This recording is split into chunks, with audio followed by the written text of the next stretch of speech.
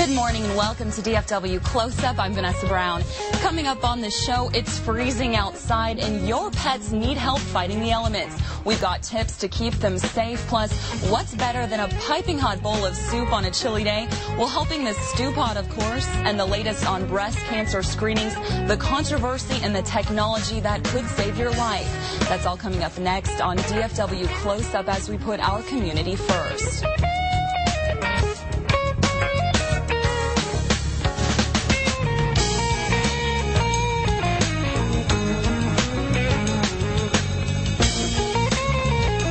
Well, there's another guideline switch for mammograms to tell you about. Recommendations from the American College of Radiology and the Society of Breast Imaging say mammograms should begin at the age of 40 and 30 for high-risk women.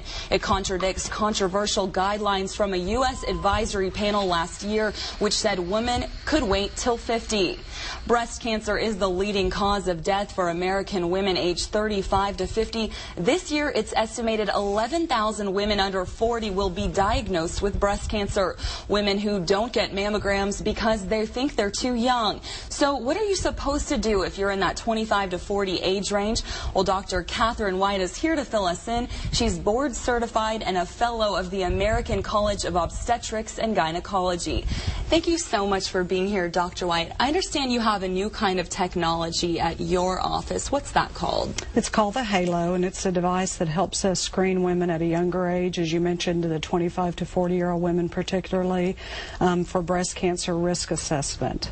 The Halo helps us identify those patients who might be at risk to develop breast cancer in a non-hereditary fashion. And this is something that's only in a couple of doctors' offices across North Texas. Is this kind of, an up-and-coming technology? We could see more of it in the future? Yes, I hope that we will. It is pretty cutting-edge technology. We've had it for about a year now. So you actually brought an example of it. This is the Halo. Here with you. So it's kind of an interesting-looking contraption. How does it work? Basically, it's similar to a breast pump. It has the two cups here that fit over the breast.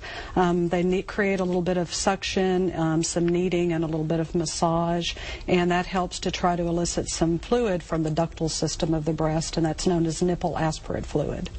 So people like myself that, maybe under 40 haven't gone in for a mammogram yet, so they don't really know how the process works. Who should go and get this test? Well, it's actually recommended just routinely for all women that are 25 and older. It is less reliable after the age of 55 because not as many women will produce nipple aspirate fluid, but it's ideal for those younger patients that you mentioned who aren't getting mammograms. So that's really who it's most useful for, is in that 25 to 50 age range. So what's really the difference if people haven't had a mammogram before and they don't quite know what goes on with the mammogram? What's the difference between a mammogram and this technology?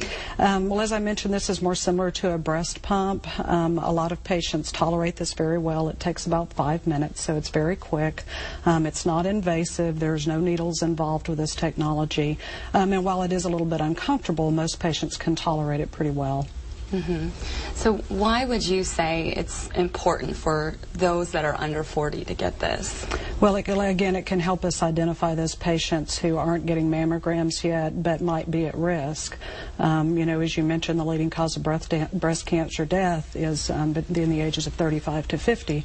And so a lot of those women have never had a mammogram. They may not be getting them regularly. And so this helps us pick up hopefully 6 to 10 years in advance if they have a problem going on. So rather than waiting until they actually develop a cancer to do something about it, we can be a lot more proactive and try to be preventative in breast cancer. And you look at those statistics, they really are startling. And at the same time, some women might be confused because in the past couple of weeks, months, we've heard all of this debate about, oh, you don't need a mammogram until you're actually, older than 40. And some women are just left wondering, what should you do? Right. Some people are saying, it's helpful. Others are saying you can put it off. Right. Well, the U.S. Preventative Task Force was the one that came out with the recommendations of saying waiting until the age of 50 and also to only have them every other year. But the American Cancer Society, American College of OB-GYN, American College of Radiology, we all feel very strongly that mammography does save lives and is important and should begin no later than age 40. And so this is something that's also important for those that are higher risk. So if you know that maybe you have a history of breast cancer in your family, would you suggest coming in to do this more often or at a certain age? Well, I mean, you would use this in the same fashion. Again, I would start at age 25, regardless of whether you had that breast cancer, history or not in your family. But certainly for a lot of patients who do have that risk in their family, they're a little more anxious. So this is another way of reassuring them ahead of time that, nothing seems to be developing earlier that we can worry about. But again, it's good for all patients because 8 out of 9 women who get breast cancer don't have a family history. So we have no way of really identifying who those patients are until this technology. So how can people get this? Well, there's the website for NeoMatrix has in your state or in your city which doctors have that location, and so there are several doctors actually in North Texas that offer this technology, and so basically you would just call the office, make an appointment, and talk to the physician about Halo. Is this something that people can afford? Does insurance cover it? Yeah, insurance right now does not cover this test, but the test is not outrageously expensive, so most women can afford this. Average cost would be somewhere between $75 and $100 for the exam. If women do produce fluid, and about 40% of women will, that fluid is sent to the lab, similar to how a Pap smear result is sent to the lab. And typically those lab fees are covered by insurance, so generally the only out-of-pocket cost is for the procedure itself. Okay.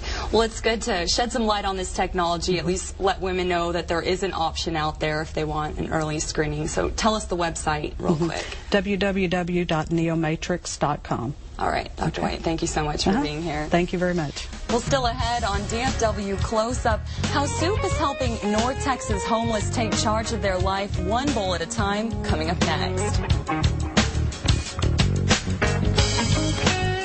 Are you ready to